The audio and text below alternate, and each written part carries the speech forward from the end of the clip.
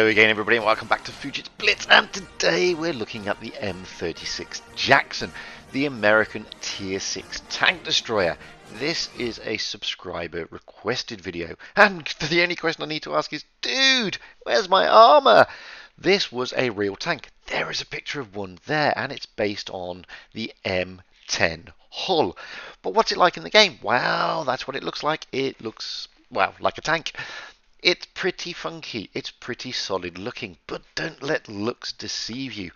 Looking at the stats, well, damage, not that great. Rate of fire, not that great. Penetration, not too bad. Armor, dude, what armor? There's no armor. Speed, pretty average, 30 kilometers an hour. And the rotation, well, that's not too bad either, although the turret does traverse rather slowly. So when we look at the more detailed stats, it's got 850 hit points. You can see there that the armor is pretty paper thin. I mean, there's nothing really. The view range, 266 meters, not too bad. The camo profile is just above average. DPM, well, you're going to get 2,393 out of this thing with a reload time of just over 5.5 seconds. Penetration, not too bad, 160 on your AP, 243 on your APCR, and 45 on your HE, although I don't know why I bother telling you that part. It's just the way it happens. Average damage, you're going to knock out 225 on your AP, 190 on your APCR, and about 270 on your HE. Aim time is just over 3.5 seconds. Thing is, this is a middle of the road tank in tier 6. It is not the best TD and it's not the worst TD. I particularly don't like this tank. Anyway, let's get back to it. Gun depression, wow, you got a whacking 10 degrees, which is actually not too bad. Speed wise, well, top speed of 42 going forwards, 11 going backwards with an average of 30, and the rest is pretty normal stuff. So what is it I don't like about this tank? Well, this. It's got no armor. It really has no armor. It is paper thin. I mean, every man and his dog, tier 6 and tier 7, is going to pen you. Okay, so some of the tier 5s may not. But it's still pretty thin. I mean, you've only got 76 millimeters on the turret. That's nothing, guys. You can see you can't side scrape in it realistically. You can go hull down, but you've got to go hull down and turn it. Okay, the 10 degrees does help, but it's not a great tank armor-wise. You need to stick this thing a long way away from the danger. The gun, however, is pretty nice. I mean, the accuracy is okay. It's not laser beam accuracy, but it's okay. And it dishes out a reasonable amount of damage. I mean, 220 on its normal AP is quite good. Now, the thing is, when it comes to equipment, I actually don't bother even running calibrated shells on this thing, because the penetration values are quite good as they are, and so is the aim time. So I generally run the gun rammer instead of the calibrated shells, the supercharge instead of the enhanced gun laying device, and the refined gun instead of the vertical stabilizer. Because as I said, you generally find that the penetration values in the aim time are quite effective. So you don't really need to load those calibrated shells. What you want in this thing is more DPM, not better penetration, because the penetration's okay. The tank itself, like I said, whilst the gun is pretty nice and rather accurate, the profile of the tank and its armor really does let it down. It makes it a very tricky tank to play indeed. It's not your standard typical TD. Okay, the camo profile is quite nice. You could, in theory, although I've never tried it, run this thing with a camo net and camp at the back. I generally play it more like a second line medium. I keep it out of harm's way, I have cover nearby, and I use that gun to the maximum effect.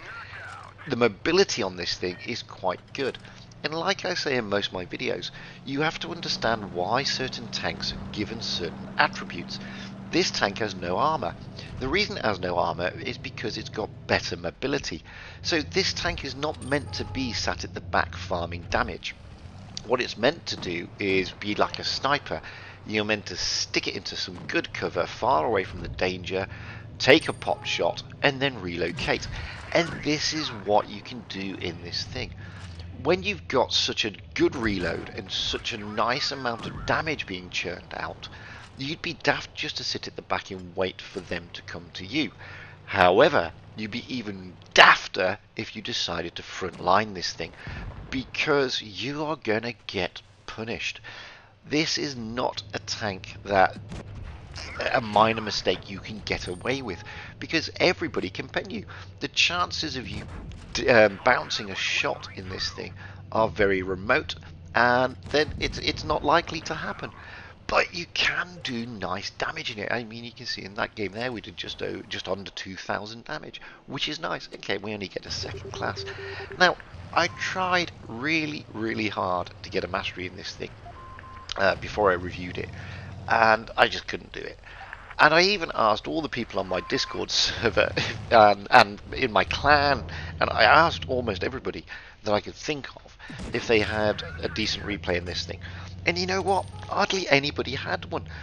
Nobody came forward and said, yes, we've got an ace in this tank, because it's such a tricky tank to get a mastery in.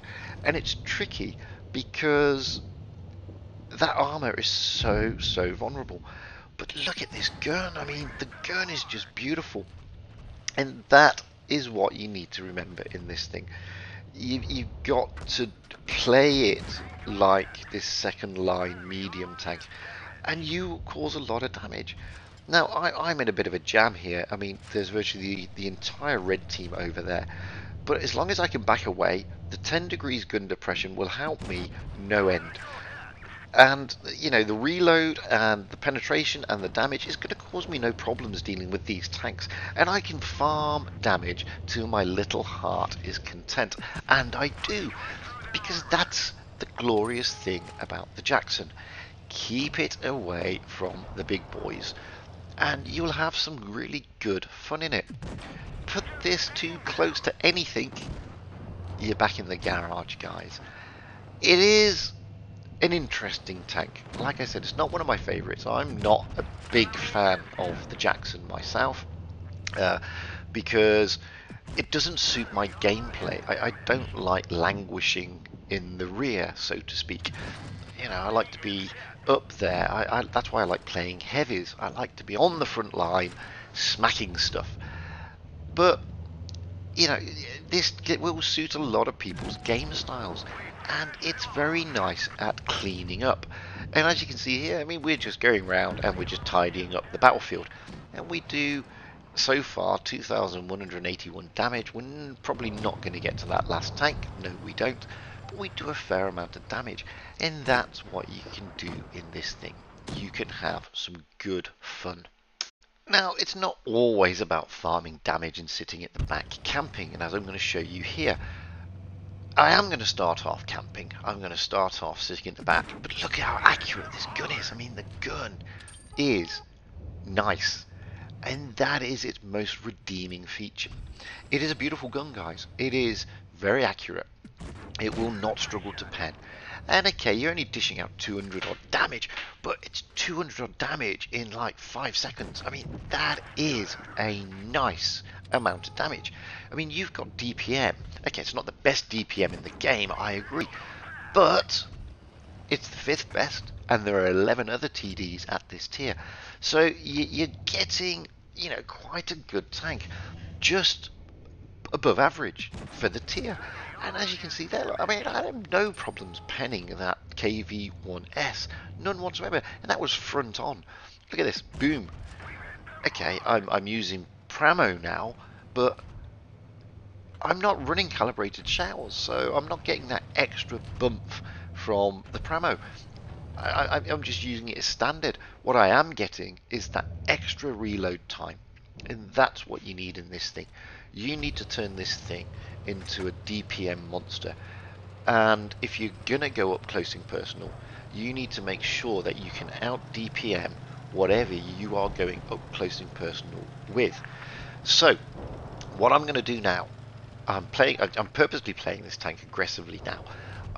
There's a KV3. I am going to go up there and I'm going to try my hardest to brawl with him. Now I've got a full hit point. He's down to next to nothing. I bounced the first one, but not to worry. He's now just over half his HP left. I track him. I'm going to try and get round him. And all I'm going to do now is try to out DPM him. I bounce him again because the KV3 is pretty trolly. And as you can see, my hit points are just being wattled down.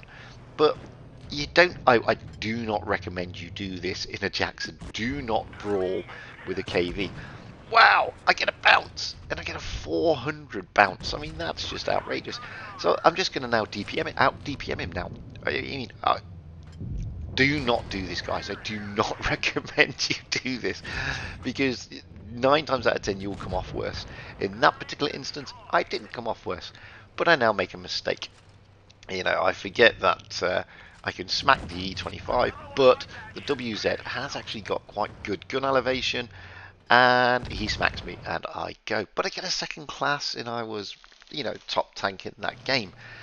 Now, if you want to, you can camp in this thing. And here we go. I'm going to show you what you can do when you camp. So this is Castilla. I'm up on the hill, and I'm just going to farm damage till my heart is content. The camo profile on this thing is pretty nice. So I am going to stay and remain unspotted for a majority of this game, if not all of this game. And look at that, I'm just farming. He has no idea where I am. I'm just going to keep farming. Oh, he drops off the map. What a damn shame. But not to worry. Oh, I can't shoot him. Not to worry, I can move along into this little bit here, just stick my turret out a little bit. No, they're still not presenting. I've already done 1500 damage. I'm just going to farm away, and that's what you can do in a Jackson.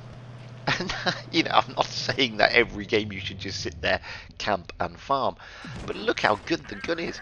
And as I say, I'm using this with the refined gun, so I'm getting that extra dispersion. I'm not losing that power over a great deal of over the distance, and I'm just able to take as much as I want from this SU-100. Poor little sod. And you know, I've done 2,400 damage now, and I'm probably going to take him. Goodbye. Oh no, I miss. Oh my god, no. Maybe I can get a kill. Maybe. Yeah, there we go. So 2,000, just shy of 2,500 damage. Was not spotted the entire game. Camped to my heart's content, but only get a second class. This is me in the last game. And I played this first thing this morning. And I've been putting this video off for so long, because, like I said, it's not my favourite tank. But look at this gun. I mean, I cannot overemphasize how great the gun is. It is the best thing in this tank. The thing that does let it down, as I keep saying, is the armor. You've really got to play this tank carefully. You've got to understand you have zero. Oh, look at that. I mean, what a shot that was. This is what you can do in this thing. You can pull off shots like that. Okay, the turret reverse is a tad slow, but you can pull off some fantastic shots. And, you know, you're doing just over 200 damage. I'm just going to use AP all the way through here. And I just love this gun. And, okay, like I said, if you look at that, I mean, he knocks me for almost 400. I lose almost half my hit points with one go. And this is the danger that you have in a Jackson. Because every man and his dog, as I say, is going to pen you. You've got to be very careful. You've got to give it a little bit of TLC. And you've got to make sure... oh, I track him, such a nightmare. And you've got to make sure that, you know, you've got so ample cover nearby that you can get to. Look at that, another uncharacteristic bounce, 640. Wow. Now I'm going to smack him in the lower plate. And this is the thing, I mean, look at the DPM on this thing. I mean, he hasn't got a hope and house chance. There goes an SU-152. So we've done just over 1,000 damage. We've taken a tank out, and a pretty formidable tank at that. The odds are against us here. It's 4 against 3. One of the 3 on our team, however, is a smasher, and he's playing pretty well. This MT25, I have no clue why he hasn't bothered to focus me, but he's not. He's more concerned with the smasher. That gives me the opportunity to just plow shots into him, because the gun is so accurate, although that one wasn't such an accurate shot. you can do this, and you can really, really get away with it. It's now 2 against 3. We're still hard pressed. There's a Crommy. Oh, miss him completely. And there's an 87 on almost full HP. The Smasher is on next to nothing. I'm able to now plow shots into the AT. And this is the thing. I mean, the penetration on this gun is just beautiful. Okay, he's going to knock me for 170 every now and then, but I'm going to knock him for 200 every now and then. It's a fair trade. Here comes the Crommy. He's after the Smasher. I'm after the Crommy. He's gone. It's now 2 against 2. There goes the MT25. He was going to be no problems to the Smasher, to be honest with you. I've done 2,235 damage. Again, I admit I'm not setting the world on fire, but I'm having fun. I've got 147 hit points left, which means I am a one-shot to that AT. I've got the Smasher, which is more than a one-shot to the AT. I think we're in a good position. I know the AT is around here somewhere. Oh, he's moved. Where could he have moved to?